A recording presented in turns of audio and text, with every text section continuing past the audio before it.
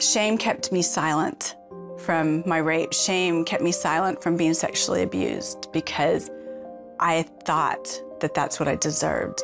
At just 7 years old, Polly Wright began carrying a secret. When your innocence is taken from you at a very young age, something breaks inside of you. And I believed it was my fault. Little girls are not made for sex. And that was only the beginning. Polly was too ashamed of what happened to ask for help. She couldn't trust anyone except herself. Started dabbling in drugs and alcohol myself when I was about 11, and that just continued down a really bad path and a bad spiral. During a drug deal when I was 14, I was the payment for drugs. I wasn't worth anything, just a bag of pot. So the fear was terrifying. Tired of being used for sex, Polly saw an opportunity to turn the tables on men by dancing at a strip club. For once, she didn't feel the need to be ashamed.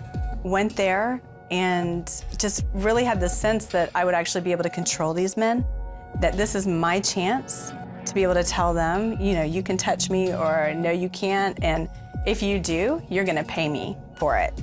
I'd have to be drunk to dance. Then I would dance and I'd be wasted, and then I would leave and I would go home with some guy or just go home and drink till I'd pass out. For Polly, the money was good, but after a few years of the lifestyle and sleeping with countless men, the shame came back. It is like a poison that just sits inside of you and just rots every part of your soul. And it compounded so much where I would, you know, start having thoughts of death. I didn't want to live anymore because what's the point? After dancing one night, Polly sat in her car with a gun on her lap and thoughts of suicide on her mind. I took the gun, and after just all those years of just not thinking that I'm worth anything to be alive, I drove around with the gun in my lap with every intention to take my life. Polly didn't pull the trigger that day. She quit dancing, checked herself into rehab, and moved out of state, trying to run from her problems. She even met a man and soon got married. And within 9 months of meeting, we got engaged, got pregnant, moved our wedding up, and ended up having twin baby girls. Polly tried her best to be a normal wife and mother, but was still haunted by the shame of her past. Having the realization of what the abuse had done with me, you know, I just really stuffed that as far back as possible, and thinking that if I don't talk about it, if I don't deal with it, it's not gonna come up. But what that did in my marriage with my husband is it would go where I couldn't even give myself to him. I didn't want to be touched. I couldn't have sex. And at home, I can't seem to even know who I am. And that depression, it's so self-consuming that you can't even give yourself to love properly. After years of the shame and after years of the lies, Polly's husband encouraged her to go to church.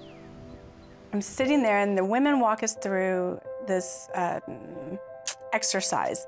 So we're picturing Jesus, and I'm picturing him, and I am taking my hair and with my tears washing his feet, but hearing his voice saying, "You are worthy.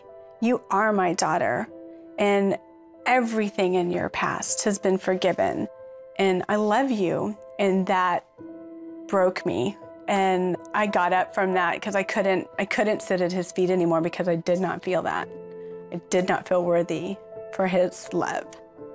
But that started Polly on a journey, one she had never been on before. And one by one, the lies and the shame she lived with all of her life began to fall.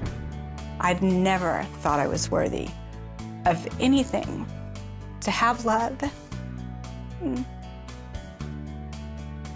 to have this beautiful family, to have a marriage that's worth fighting for, worthy to be loved, and to know what true love is.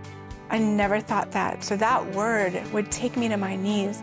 And when Christ held my face and said, "You are worthy. You are a worthy daughter of a king, and I love you," it sped up time so much when I started capturing those lies that I was dirty because of all the sex I had and all the men that I let touch me. And God would say, "You are pure. You are a pure daughter, and I purify you." There is no other freedom. Nothing can give you freedom like that. And there is really, for me, no words for it, because it's beautiful. It's beautiful.